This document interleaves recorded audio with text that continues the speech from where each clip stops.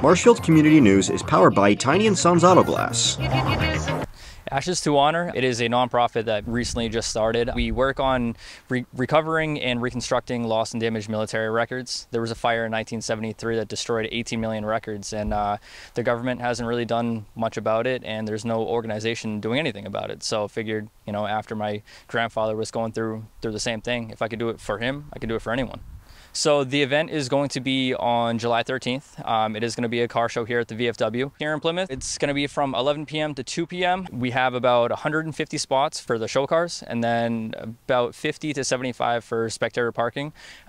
With that, we hope to raise funds so we can make it out to Missouri, where the National Personnel Record Center is, so we can get out there, put some hands on records, and do our full investigations. The most fulfilling part, I would honestly say, I'm a car guy through and through, love cars, and I know a lot of people in the car community, so I kind of figured, hey, this is it'd be an easy event for me to put together, and then I know a lot of people that will actually come, so figured host a cool car show. Not only will it help out the VFW, but then again it would just get the community more aware to learn about the mission and see some cool cars for the day.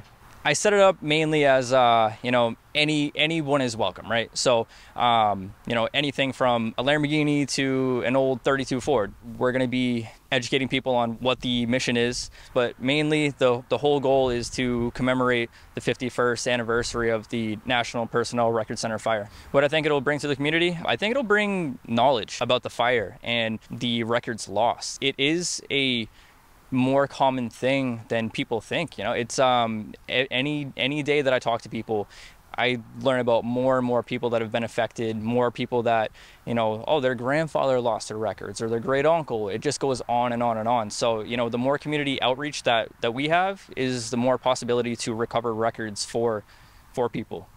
Marshfield Community News is powered by Tiny & Sons Auto Glass.